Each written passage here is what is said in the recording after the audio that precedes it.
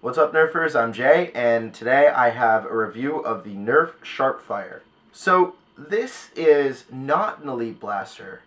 Nowhere on the box or on the blaster itself does it say the word Elite. So it's just End Strike, which is kind of odd. I don't know why they're doing that. I don't know what the thinking is behind it, but it's definitely kind of odd. Also, with the box that it came in my box, I ordered it off of Amazon, and it had like 5 different languages on it, but nowhere on the box was there any sort of range. So I don't know what this thing is supposed to be stock, but it's definitely pretty powerful right out of the box. But I'm actually really enjoying this blaster. It's really kind of fun. It's basically, if you look closely, it's basically like an inline jolt, and I'm not a huge fan of jolt revamps, but this has me kind of intrigued because of how it operates. As you can see, it primes back like this, and that opens the breech. Then you take a dart and you load it in like this, close it, and then fire. And it's actually pretty powerful. It comes with this detachable stock and this barrel extension here. And, you know, when everything's all together, it's kind of bulky. It kind of looks like a zapper for like a Wii or something. But what's really neat about this is that you can detach it with this button on the bottom and take off the barrel. Put the barrel aside for a second and flip this around, and this turns into basically a holster. Will I use this? Probably not. It's really bulky and I'm not a big fan of it. Also, the clip itself doesn't really want to stay on. The other cool thing though is that you can then store the barrel in the stock, which is really neat. And you can still fire like this. I mean, you can't really wrap your whole hand around it, but you can still pull the trigger without a problem. It comes with 10 Y-code darts, I believe. Let me check for a second.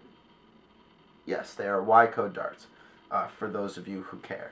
But, I mean, this as a replacement for like a Fire Strike or a Night Finder, I would actually be really open to using this instead of one of those. I mean, like, it's got some power behind it for just stock, and it's got the same kind of plunger setup as a Magnus. There's a free floating plunger head in there and just a spring behind it, and it's cool. They even have vent holes up here so it doesn't suction load. So yeah, I mean, this thing, what I love about this the most is that there's definitely huge modding potential for this. I can tell right now that there's going to be some definite cool mods coming out for this. At least for me, I hope I have some cool things in the work for this, because I mean, it's just a neat little blaster, and I can see I'm probably gonna brass this and put a massive spring in it,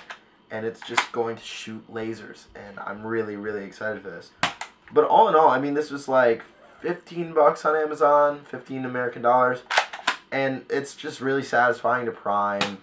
It's pretty fun to load. I mean, it's not the fastest reload, but I'm hoping to make it into kind of like a sniper pistol. I hate using the word sniper in Nerf because, I mean, you can only be so accurate with Nerf darts, but I mean, this thing is going to shoot lasers, and I can guarantee that. So yeah, I recommend this.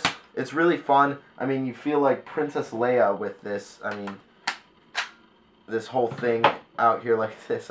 It's just ridiculously long for a one-shot pistol, but it's kind of cool at the same time. So I'm debating whether or not I'll like extend the brass all the way to the end of this barrel, or if I'll just have it, you know, just be this, because this is nice and compact.